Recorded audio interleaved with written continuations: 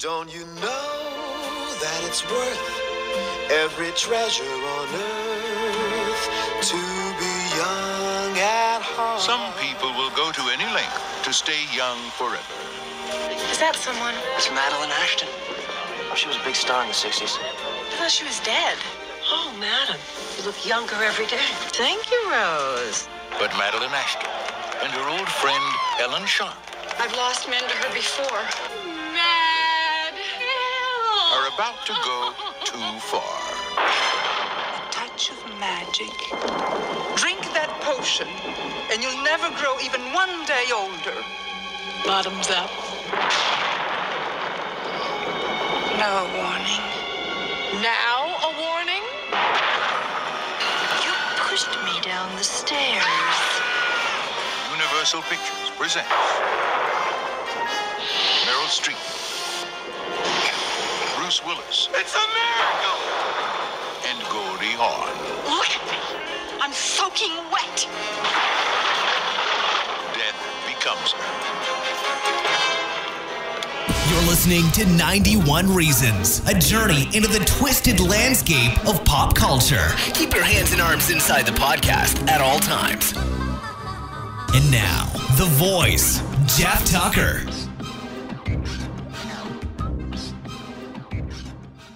Hey, it's good to be back. It's Jeff, 91 Reasons. You know the drill. So, normally you do these episodes when somebody has died. But, you know, why wait till the end when you can't talk about the person while they're still here? You know, Bruce Willis was diagnosed with aphasia, which affects his cognitive abilities. It's effing tragic for a guy as vibrant and like so dynamic as Bruce Willis, that I thought, let's just do some highlights of his unbelievable career and like what it meant to grow up having this guy in your life, you know? So the first time I ever saw Bruce Willis, it was an episode of the new Twilight Zone. CBS reboot the new Twilight Zone in 1985. I watched every episode because I was so into science fiction and writing and surprising people with your stories that the new Twilight Zone came at the exact moment I needed something like that, because it came out the same time as Amazing Stories, and I watched every episode of Amazing Stories. They even brought back Alfred Hitchcock Presents, and I watched every episode of Alfred Hitchcock Presents. But I remember the Twilight Zone. It might have even been the premiere episode, because Bruce Willis plays a guy who calls home and he answers. And so he's got like a doppelganger. And how do you deal with the fact that you've been replaced in your own life? Can't remember how it ends, what the twist was, but I remember it being really moody and not as, day glow as some of the other episodes of Twilight Zone. But my big introduction to Bruce Willis, this is so silly. I remember he was on Moonlighting, and that's where like all of us drama kids figured out like, wow, this guy he's doing something different, because Moonlighting was just a traditional weekly mystery show, you know, two mismatched partners, Maddie and David Addison, solve crimes, or, you know, people hire them to find out the truth. But Moonlighting was doing something different. They were breaking the fourth wall. They were funny. There was that will they or won't they vibe to it. And we used to talk about Moonlighting at high school. We would, at lunch. Did you watch Moonlighting last night? Oh, absolutely, man. It was unbelievable. Isn't that Bruce Willis guy hysterical? Oh, my God. David Addison's the best.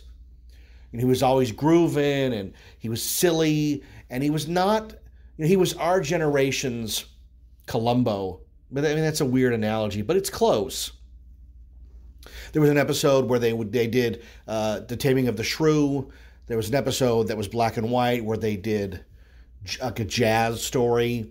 And they introduced someone like me, I was 16 at the time, to new ways of thinking and new ways of storytelling. It's hard to downplay Moonlighting's importance in television. I don't think people would watch it now. You'd have to really get into it. but it really had a cult following. And part of that cult following was that it was always on hiatus. They were always fighting behind the scenes or doing movies, or they couldn't be there. And they had funny ways of telling you, the audience, that it was a repeat. The best one being, of course, Orson Welles would go, "There are many things in life." And he would pontificate and go, "And of course, that tonight's moonlighting is a repeat." Crazy stuff. And then finally, when Maddie got a boyfriend on the show, and it was played by Mark Harmon, he was an astronaut. And Bruce Willis, who loved Maddie, his character David Addison loved Maddie, he hated the new guy, so he kept calling him Luke Skywalker. And that was one of the first early ways that dialogue mentioned Star Wars. You know, we take it for granted that after the Tarantino movies of the early 90s, Reservoir Dogs and Pulp Fiction, where they referenced other movies, and Clerks, where they referenced Star Wars specifically, movies and TV shows didn't really reference each other. So him calling him Luke Skywalker was kind of a new thing. You know, the stars from Star Wars would appear on shows like Donnie and Marie and variety shows like that. But just making it an organic part of the plot by having the characters mention movies that they saw and such, that they just didn't do that. So that was, to me, a big deal. Like, he's calling him Luke Skywalker. That thing I like, he likes too. We like the same thing. But the funniest way I learned about Bruce Willis as a movie star was the film Blind Date, 1987's Blind Date, him and Kim Basinger. Bruce Willis, it's a comedy of errors. He plays a guy who one terrible thing after another happens to this poor guy, just over and over. It's a Blake Edwards movie. Less than 12 hours ago, this man had a good job and a promising future. Last night, he went on a blind date. Today, he's paying the price. You're allowed 2 phone calls. Hey, Ted, it's me. Walter. Your brother, Walter. And I'm just calling to thank you for fixing me up with Nadia last night. Hey, she's gorgeous. Oh, you were right about not letting her drink. It was really cute how a little champagne brought out those charming quirks in her personality. Walter, She made quite an impression on my boss, too. I'm fired.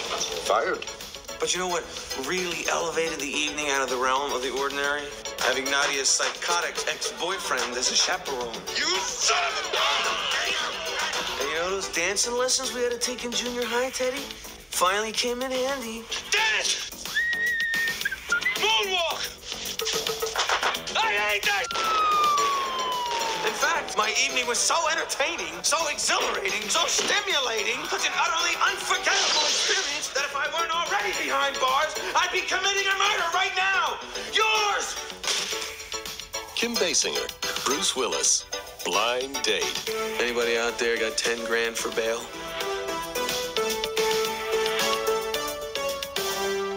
Blake Edwards, of course, the guy behind, the Pink Panther and a lot of really funny movies. Bruce Willis takes a blind date with Kim Basinger, and just one horrible thing after another happens to him. And at the end, his car is wrecked. He's shredded his clothes, and it was a modest hit. But this is the height of the home video market, and I've got a whole bunch of home video promotional pieces where they tell the retailer how to order cassettes, what kind of discount you get. Because remember, these are not movies for purchase. These are movies for rental. Movies for purchase are called sell-through. They were normally, $20. These are rental tapes that were $80. So you couldn't buy them. I mean, you could, but who's going to pay $80? My mother paid $60 for Back to the Future in 1986. That was a lot of money back then. So they would give you a price break if you bought so many copies, buy in bulk, get a better price. And they offered helpful hints on how to sell the movie to your customers. There's a movie I have the paperwork for called New York Stories, where they're like, offer a promotion where cab drivers get a free rental, or put it next to other New York themed movies. But for Blind Date, the video store I went to, where I ended up working, was multi-video in Bellflower, and I was best friends with the guy whose dad owned the place. So this is so great. I remember going in, and they had a lot of the posters for Blind Date on the wall. You know, the street date. It's coming out this day. And the contest was, put your name here, and you could win a blind date with the owner's son. And I remember going to him. We'll call him Jimmy. I remember going to Jimmy and saying, "What's with the contest, man? You're pimping yourself out for a date?" And he goes, "Yeah, my dad's gonna pay for like dinner and a movie." And I was like, "Oh, but like, what if you pull a name and it's someone you don't want to go out with?" And he goes, "Oh no, we're gonna figure out who the winner is by, we're gonna vet the contestants." So he was just using it, to get girls. Which, hey, that's a brilliant idea. And I don't remember how the date went. I think it was a disaster. Like, I think it was not obviously as bad as the one portrayed in the movie, but I don't think it was, a love connection. I don't think they had a second date. But that was, how I saw Blind Date in the video store. And then, I watched it, and it's moderately funny, Bruce Willis is very charismatic. He's a good actor. We loved him on Moonlighting. It was no doubt that he was going to jump to the big screen. My friend Toby was very into Bruce Willis's album from 1987, The Return of Bruno, where Willis played a guy named Bruno who was putting the band back together. Now, in all fairness, I have to admit, I have this album on CD, and I listened to it more than is healthy. I listened to this album a lot. It's covers, it's Under the Boardwalk, Respect Yourself, a bunch of cover songs done with a harmonica and blues. And you know what? For something I dismissed in the 80s as, oh, that's just celebrity cheese. There's nothing exciting about that. It's an album I actually enjoy quite a bit. I think it's got the right amount of self-awareness. I sound like Patrick Bateman in American Psycho, don't I? You ever listen to Bruce Willis' Return of Bruno? It's a soulful R&B album where he portrays the character of Bruno. That's what I sound like. Hey, me fella, look here. Seagulls, golden wine cooler, seagulls, golden wine cooler, it's wet and it's dry. Golden wine cooler, my, golden wine cooler, me and the boys, love all the time. Golden wine cooler, it's wet and it's dry. Golden wine cooler. I have that album. There was a TV movie about the Return of Bruno trying to sell it as a thing. But you know what? This is all a lead up to most of America, most of the world's introduction to Bruce Willis on the big screen. And that was in a tiny little movie called Die Hard. What do you say about Die Hard?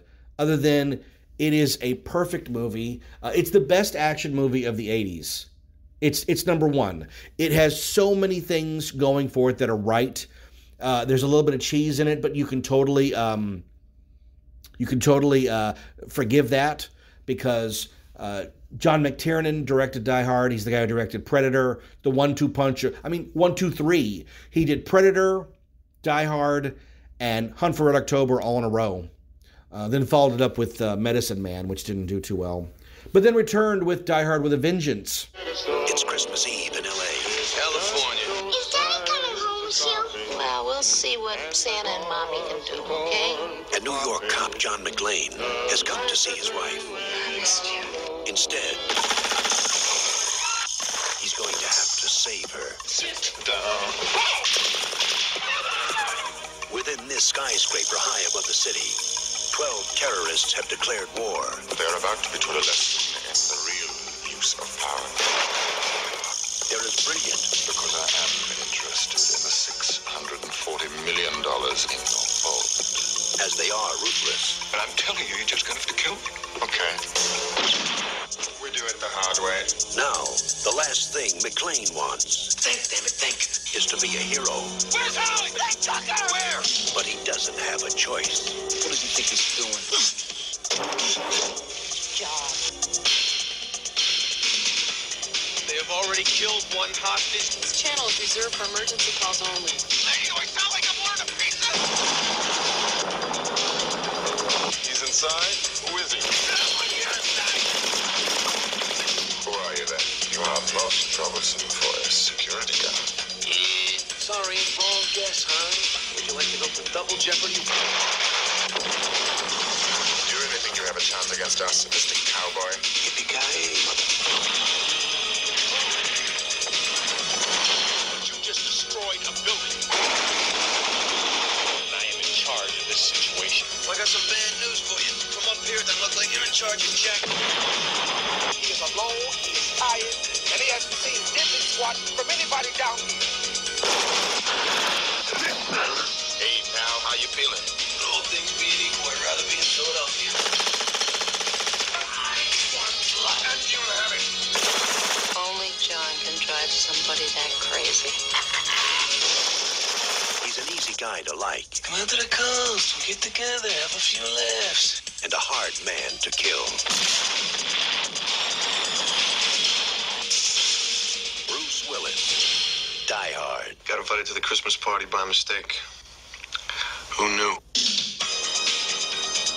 Die Hard's a perfect movie. You know, Nakatomi Plaza, Christmas Eve, terrorist takeover, screen debut of Alan Rickman as Hans Gruber. Perfect movie. You know, Die Hard is so perfect because it gets so many things right. It has a wisecracking hero, a deadly villain who shows you how, like, the stakes are high. The guy's wife has been kidnapped. It's a high-rise building. But it did something a lot of 80s action movies didn't do.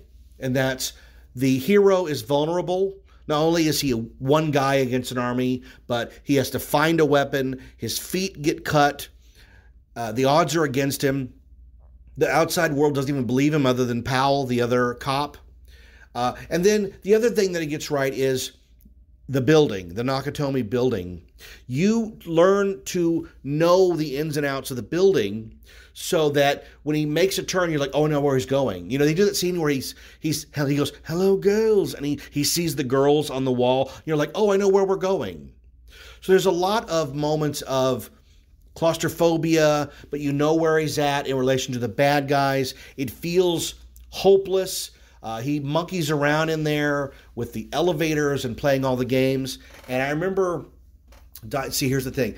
That stupid argument about whether Die Hard is a summer movie or a Christmas movie, for someone like me, makes no sense.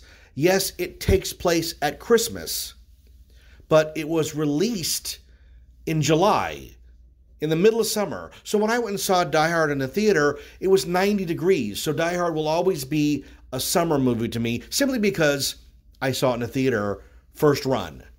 You know, Die Hard 2, Die Hard with a Vengeance, that's a Rennie Harlan film, not McTiernan. But that one takes place at Christmas time too, in the snow, and it's cold. But I remember seeing that in the heat of summer. So those are the memories I have. Gremlins was a summer movie that takes place at Christmas. Lethal Weapon was a summer movie that takes place at Christmas. Iron Man 3 is a summer movie that takes place at Christmas. So there is precedence for that. And then there is the opposite, not the opposite, but like Miracle on 34th Street is considered a Christmas movie, yet that came out in the summer. So it does bounce back and forth, but I think it really depends on how old you are and when you saw it. But Bruce Willis's portrayal of John McClane created a whole new genre of action heroes, of the everyman hero. And then we ended up getting all these other Die Hard on a blank, you know. Under Siege is Die Hard on a train. Air Force One is Die Hard on Air Force One. Sudden Death is Die Hard at a hockey game. Like, they did this formula over and over. They even did Die Hard in a phone booth with Colin Farrell in a phone booth for the whole movie. It's Die Hard in a phone booth. I remember going to hear Randall Wallace speak. He's the guy that wrote the screenplay from the novel 56 Minutes by Roderick Thorpe. See, I'm doing all this from memory because I'm stupid. But he said that he was pitched Die Hard clones for years, even to the point where somebody came in and pitched, it's Die Hard in a building. And the guy said, have you seen Die Hard? And then we all argued at the end when they get into the limo And he goes, if you guys, this is your idea of Christmas, I can't wait to see it for New Year's. And he goes, oh, the weather and the tide is frightful. And the car pulls off. We expected it to fly off into the sky like Grease. But Die Hard's a movie that it's so unbelievably rewatchable because Bruce Willis's performance is so good. I mean, he's just so amazing in the movie. He just nails it. And I remember the newspaper comes out January of all the movies that are going to come out for the rest of the year. And I think I've talked about this. It was called Sneaks. I would circle all the movies I was interested in, what I was going to see that year. And I remember seeing a picture of Bruce Willis with a machine gun. And I laughed at it. And I said, Bruce Willis, he's not an action star. He's a comedy star. What is this? This is ridiculous. But he nailed it. And it cemented him as an A-list movie star. Because after that, he could write his own ticket. I'm going to go through his filmography, just some highlights. And his next film was called In Country. This is about a Vietnam vet who comes back home. It's with Emily Lloyd.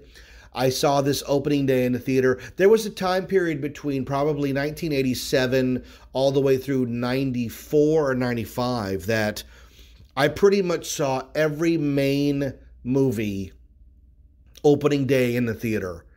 In Country's a movie nobody even remembers. To me, it's famous because Emily Lloyd was an actress out of Australia who was supposed to be the next big thing, and she was cast in a little movie called Mermaids, where she was going to be Cher's daughter, but she dropped out because there were differences with the original director. I think it was Frank Oz. So Frank Oz was replaced by Richard Benjamin, and then Emily Lloyd was replaced by Winona Ryder, and then that becomes one of my favorite movies of all time. So everything's an accident. Look Who's Talking in 1989. The funny story I have about this is a terrible movie. Bruce Willis does the voice of the baby Mikey with Kirstie Alley, John Travolta. See, this movie brought John Travolta back. So as silly as it is, you can sort of forgive because it did give us back Travolta into movies. You know, because he would work steadily until Pulp Fiction, where boom, he's A-list again. A-list. But Look Who's Talking, my friend and I went and saw this movie in the theater at the Gateway Theater in La Mirada. And we paid full price because in front of it was the trailer for Back to the Future 2. So I sat there, I lost my mind seeing the trailer for Back to the Future 2, and then we got up and left. And I wouldn't see Look Who's Talking until years later on VHS because it just wasn't a movie I was interested in. 1990, summer, Die Hard 2. This is a weird movie because we were expecting the same movie again. And you know, when you do a sequel, you can't just remake the same movie because the audience will reject that as well as a movie that's different. So you're walking a fine line. They're not all Empire Strikes Back. Some of them are Matrix Revolutions. But Die Hard 2 is not a bad movie. It's got John Amos in it. It's got William Sadler, who would play Death in Bill and Ted's Bogus Journey, and he would be in all the Frank Darabont movies. Die Hard 2 is not a bad movie. It takes place at the airport. Holly is her plane is circling. Terrorists take over the airport. John is the only guy that can save the day. It's got a lot of great set pieces. Rennie Harlin's a different director than John McTiernan, so it is a different movie, but doesn't make it any less good. It's just not equal to the first movie, but what could be? I mean, what could be, right? Look Who's Talking 2. A year later, they, of course, made a sequel because talking baby movies are cheap and they make a lot of money. After that, he is in The Bonfire of the Vanities. I saw this opening day. Nobody even remembers this movie. This is a movie with Tom Hanks and Bruce Willis and Morgan Freeman, and it's about a guy who runs down a young man in the street, and it becomes this huge, big deal. They're trying to find who hit this guy in the street, and Bruce Willis is a reporter who just makes it worse. And it's about the media destroying lives at the cost of selling papers. And it was based on the novel by Tom Wolfe, directed by Brian De Palma, like a huge pedigree, but not a good movie at all. Worth watching just as a oddity because of its infamy. After that, there's a movie called Mortal Thoughts. That's the first movie he made with his wife, Demi Moore at the time. He plays an abusive husband. Not a bad little thriller. Not a Bruce Willis movie, so it's okay. You know, sometimes he'd like to sit back and let the other actors do all the heavy lifting while he played a character. And you know what? There's totally nothing wrong with that. Summer of 1991 brings us the massive bomb Hudson Hawk. This was Michael Lehmann's follow-up to Heathers. He directed Heathers, got some injuries, got some credibility, and of course Joel Silver came knocking because Joel Silver loves directors that he can hire and then boss around. So if you've ever seen Hudson Hawk, it's a mess. It's about a cat burglar who robs buildings by singing songs because he times out the burglary through the timing of the song. So they sing, him and Danny Aiello, while they're robbing, and it's about Leonardo da Vinci's machine that can turn lead into gold. It's a complete and utter mess. But I have friends who swear that this movie's great. This is a movie I would probably give a second chance to because it is the height of Bruce Willis being charming. Like, just absolutely charming. After that, he was in Billy Bathgate. That's the movie's notable. It's a mob movie about a mobster played by Dustin Hoffman.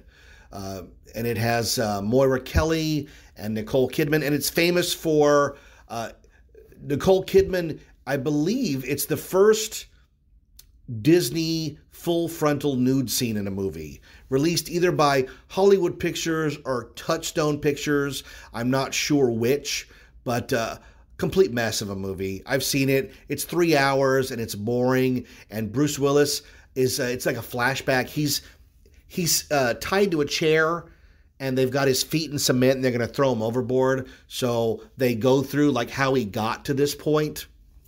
Bizarre. Last Boy Scout, another Joel Silver big budget action movie. This is a lot of people I know their favorite movie. Not a bad movie. He had a bit part in The Player. That's Robert Altman's ensemble movie about Hollywood, starring Tim Robbins. It's a murder mystery. Is he going to get caught? I mean, the murder's not a mystery, but will he get caught is the mystery. I saw The Player in the theater. It's a great movie. Great movie. Another just forgotten gem. And then after that, he is Dr. Ernest Menville in Robert Zemeckis' Death Becomes Her. This movie's insane. I was just explaining this movie to Austin the other day, that it's Robert Zemeckis pushing the envelope after, I mean, talk about Roger Rabbit, Back to the Future 2, Back to the Future 3, and then he doesn't even take a breath, and he's doing Death Becomes Her, which was pushing digital effects into the human world. We had seen the liquid metal Terminator T-1000, but this was using it to manipulate human flesh because this is a fantastic movie.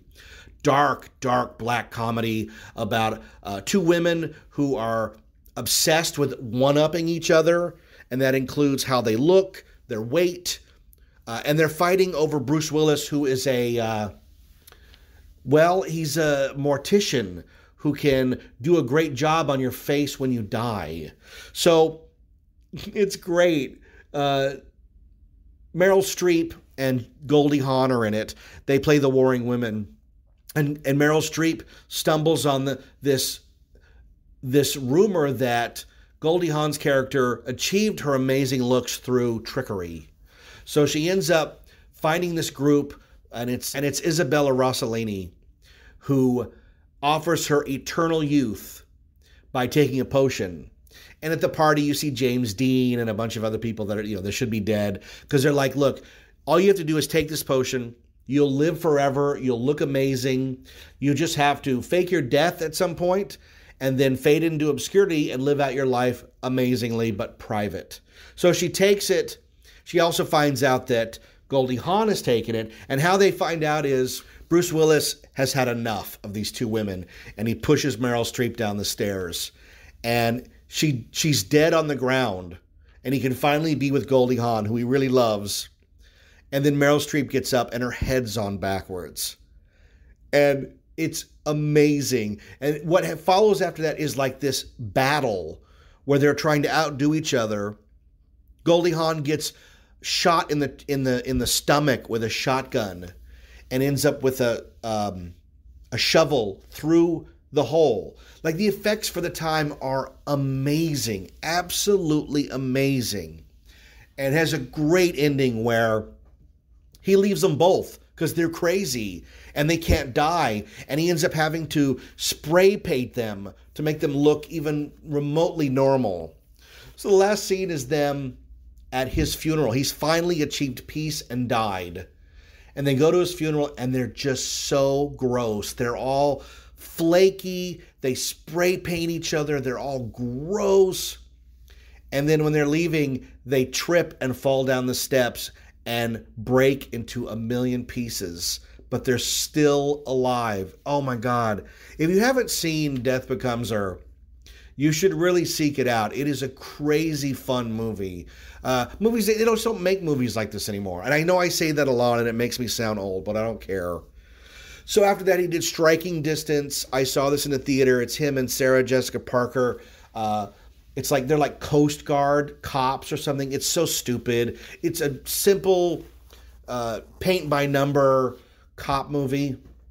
So I think at this point, Bruce Willis sees the writing on the wall, and he's coasted on Die Hard for a few years. So he has to reinvent himself.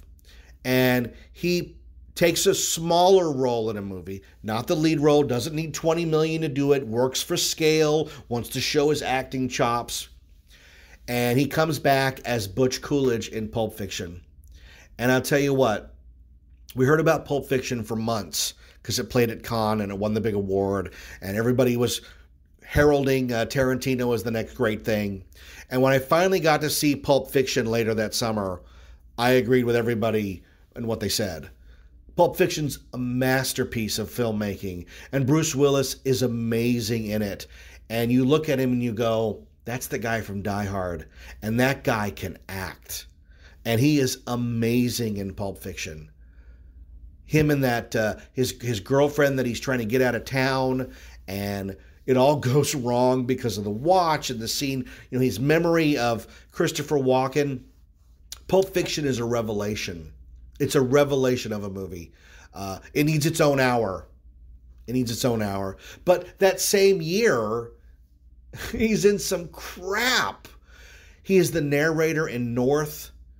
And he shows up in the movie a few times. Have you ever seen or even heard of North? North is a Rob Reiner film. You know, when you do a movie like Misery, where it wins an Academy Award and everybody loves it, you get to do any movie you want. And most of the time, a director, after doing that, picks a big turkey. And Rob Reiner's big turkey is North. Roger Ebert's review of North is, I hated this movie. It's Elijah Wood as a kid who hates his parents, so he decides to offer himself up to anybody in the world who will be his new parents, and he goes on a whirlwind adventure, and you hate everybody in it, and you can't wait for it to end. And even Roger Ebert said, this movie should be cut up, the film, cut up into banjo picks. The same year, 1994, Bruce Willis is also in Color of Night. I saw this in the theater. This is about a guy who experiences trauma and loses the ability to see color. And he's got a girlfriend, and there's a murder scene, and who's going to get killed next, and what's going on. But it does feature one of the best scenes in these thrillers. And there were so many of these thrillers in the 90s. Like so many of them. But it does feature a guy on the street being followed by a car in a parking garage, like 2 stories up. And all you see is the front of the car, like inching forward, following him. And you're like, well, how does he see him? He couldn't see him from where everybody drives a car knows you can't see on the street from the parking garage. It's terrible, terrible movie. So 1994 ends with Nobody's Fool. That's a very sweet little movie he did. And then he comes back in 1995 with Die Hard with a Vengeance. John McTiernan returns. They took a script called Simon Says, and they retrofitted it to be a Die Hard movie by making the hero John McClane and the bad guy Jeremy Irons Hans Gruber's brother. And he's blowing up buildings in New York. It reteams Bruce Willis with Samuel L. Jackson from Pulp Fiction. And I remember going to see Die Hard with a Vengeance opening night, and I went back and I saw it that summer 2 or 3 times. I just thought it was fantastic. It's fun. It's like this race through New York City with the clock ticking, and you're never quite certain, are they going to make it, are they not? John McClane becomes the Energizer Bunny. There's nothing you can do to kill him. At one point, he gets shot out of a water flume into the air and drops down. And I remember at that moment going, well, it's like a cartoon now. But I'm okay with that. It's a cartoon, but I'm okay with that. It's a great movie. Die Hard with a Vengeance, 1995. 1995 overall was a good movie for good summer for movies. We got to see Waterworld and Batman Forever, and just fun, popcorn movies, which I don't have a problem with. Later that year, he was in a movie called 4 Rooms, which was a anthology movie where Tim Roth plays a bellhop who's going to all these rooms in a hotel. And the room that Bruce Willis is in, they're betting like crazy bets, and the final bet is someone has to have their pinky cut off. So I believe it's Bruce Willis who has to have his pinky cut off, and they want the bellhop, played by Tim Roth, to do it. And they keep goading him, and they don't think he's going to do it. And at the end, he just chops Bruce Willis's finger off and walks out with the money. And they're all looking at him like, how could you do this? And you're like, well, you dared him, and you paid him. It's very funny. 1995 ends also with Terry Gilliam's 12 Monkeys. 12 Monkeys is fantastic if you've never seen it. Mankind has been wiped out by a plague. They live in these fortified cities, and Bruce Willis is chosen to go back in time and stop the virus, only to find out that he's the guy that brought the virus. It's a time loop movie. It's very, very good. Features a very impressive turn by Brad Pitt, who was just starting to break out of his pretty boy roles into real meat, which he would continue with Seven and Fight Club and da-da-da-da-da. But Bruce Willis is great. Look for a cameo in that movie by Frank Gorshin, who played the Riddler on the old Batman show. 1996, he was one of the voices. Him and Demi are the husband and wife duo in Beavis and Butthead Do America, which I saw opening night, and then the next week went and saw it at the drive-in. Beavis and Butthead Do America. Bruce Willis was great in this movie, dude.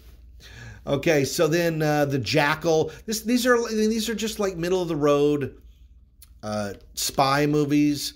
The Jackal, Bruce Willis plays an assassin. I saw that. Notable because he shoots a young Jack Black in it. Mercury Rising, he's the good guy against Alec Baldwin, who they're trying to protect. Bruce Willis is trying to protect a boy with autism who solves an unsolvable puzzle. So the government wants to kill him because this kid could break codes or something. It's all out there. Okay, so we've got some heavy hitters here. We have I skipped over one because I'm looking at his IMDb, and there's a bunch of cartoons in the middle, but we missed, maybe other than Die Hard, my favorite Bruce Willis movie, The Fifth Element, Corbin Dallas. I did a whole episode on it. It's a fantastic, different science fiction movie. It's fantastic. I would put Fifth Element over Dune, the one that just came out, because it's more fun. It's crazy. It's bright. It's Dayglow. I love Lilu. I love Corbin Dallas. I even love Ruby Rod. But Fifth Element is fantastic. 1998, Bruce Willis is in the biggest movie of the year, Harry S. Stamper in Michael Bay's Armageddon. God, if you weren't around, it's hard to describe how big Armageddon was. That huge cast: Liv Tyler, Ben Affleck, Steve Buscemi, Michael Clark Duncan,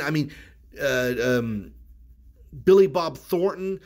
So many people in this movie. This is a Disney movie. It's designed to be a massive hit. They even took a building in downtown LA and put a big sticker on it to make it look like it had been hit by a piece of debris. They ended up having to take it down because it was causing accidents because it looked so real. But man, Armageddon, I saw it opening day.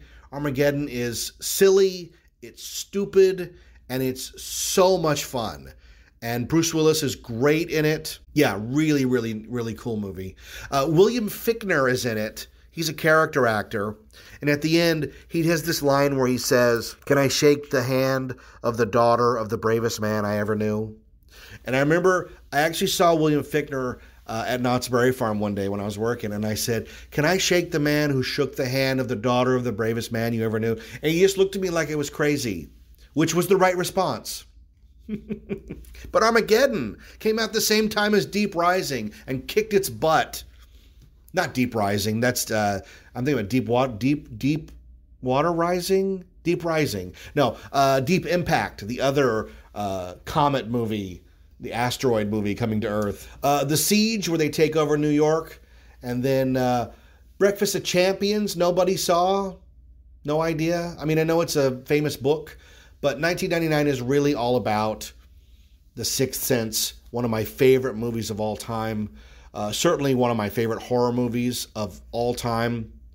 M. Night Shyamalan's out-of-nowhere twist ending movie that just shocked everybody in the theater.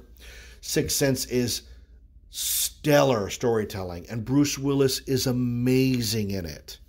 I mean, I can't even stress that enough, that these movies I'm talking about, Bruce Willis is amazing in these.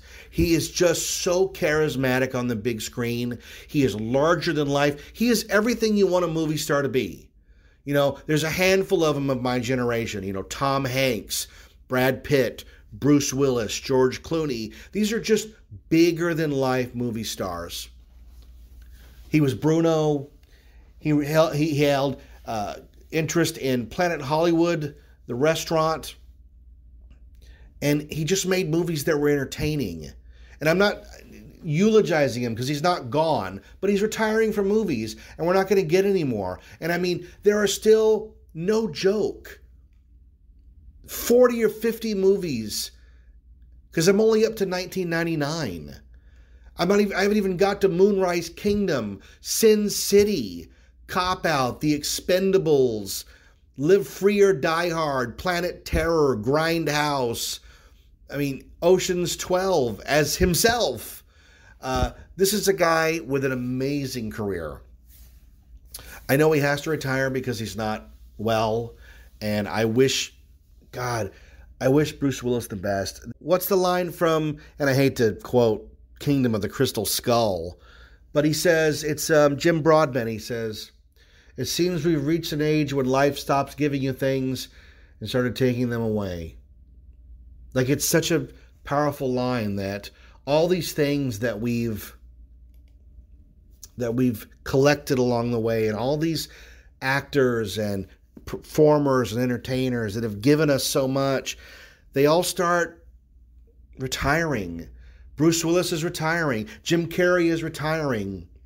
Actors I love, Charles Grodin, are passing away. And it reminds you of your own mortality, doesn't it? Like, there is, eventually the sands of the hourglass are going to run out. Again, he's not dead. I mean, look at Whole Nine Yards, The Story of Us. Didn't even talk about Unbreakable. He did 3 of them. He did Unbreakable, and then he had a cameo in the second one, and he was back for the third one, Glass. Didn't care for that one, but again, Bruce Willis is good in it. I love Unbreakable. I saw Unbreakable opening night, and I was on the edge of my seat the whole movie. I mean, that's powerful storytelling. Just powerful. And maybe that's where we'll find our appreciation of Bruce Willis. Just so darn entertaining.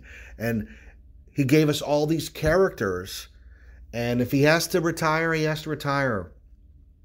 And we all say, hey, thanks a lot, man, for just an incredible body of work, an incredible moments in the theater, yippee-ki-yay, motherfucker, and all these lines, I love when he says, "I'll kiss your fucking Dalmatian." She goes, this is Emergency Channel. He goes, "No shit, lady. You think I'm ordering a pizza?" Love Die Hard. I love it. I wrote my own Die Hard clone. I wrote Starstruck, Die Hard at the Oscars, where one action hero has to save the day. on a hostage situation. So Bruce Willis has inspired me to even write my own screenplay. And he's Corbin Dallas. I mean, you could do John McClane and Corbin Dallas and call it a day, but he has 100 movies where he's amazing in it. So, Mr. Willis, we're sad that you have to retire. We understand why, and we wish you the best in your retirement. And maybe you just sit poolside the rest of your life. That's not so bad, is it? Not so bad at all. I'm Jeff Tucker, and this is 91 Reasons. Thanks for listening to 91 Reasons. Please subscribe and leave a review on iTunes. Do you really think you have a chance against us, Mr. Cowboy? Yippee-ki-yay, motherfucker.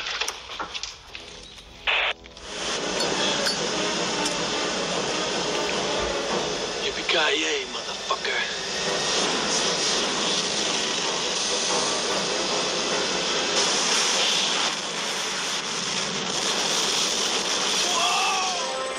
Say hello to your brother.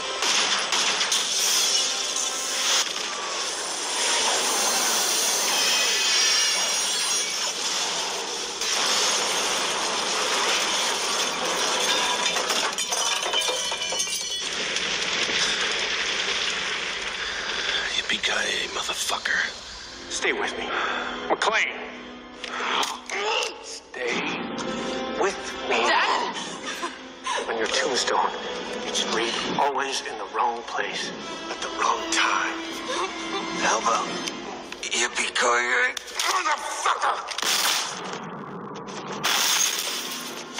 The shit we do for our kids.